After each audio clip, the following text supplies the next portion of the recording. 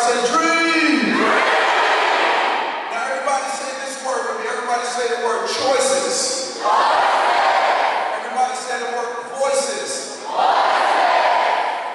I cannot get to my dream, ladies and gentlemen, if I don't understand that to get there, I gotta make some right choices by listening to the right voices. So in 9th grade, here's what happened for my ladies. Let me just go with my ladies first. Y'all know what I'm talking about when I say voices and choices. All of a sudden it's Friday, homeboy's all up on you, he got his arm all over you. Oh yeah.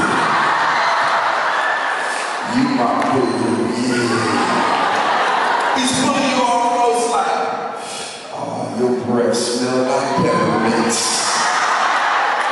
And then he's throwing that little line, if you love me, you would do this and that. And ladies, that's called the if crowd. And if you ever gotta do something to get homeboy to like you, you don't need him to like you.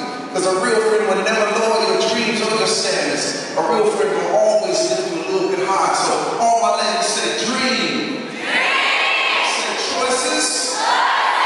Voices. And for homeboys, man, the homeboys, man, they want you to get drunk, they want you to fly that blunt up. Everybody say wrong choice. Wrong voice. Alright, so I want to move real quick. I'm going to move real quick and do this. I got more people than I need, but real quick. Man, can you help me out? I'm going to have you stand right here. I want you to turn around quickly, and I'll picture you because you got a New York Giants t-shirt on. Get them Cowboys fans. Shh. Here we go. So you stay right here. Next week, have a little bit of fun for a second. I'm going to have you help me out just for a second. Right here. Okay. Stay right there.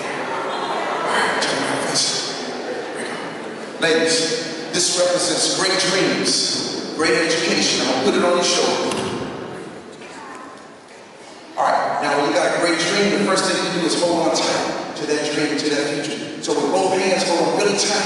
And the next thing you gotta do, ladies, is learn how to deal with peer pressure. So what's gonna happen next? I'm gonna be the peer pressure, and I'm gonna try with everything I got to just steal your dreams. So you hold on tight.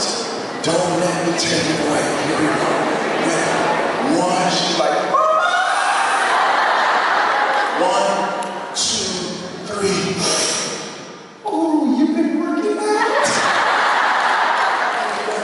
1, 2, 3. Ooh, you've been doing that P90X.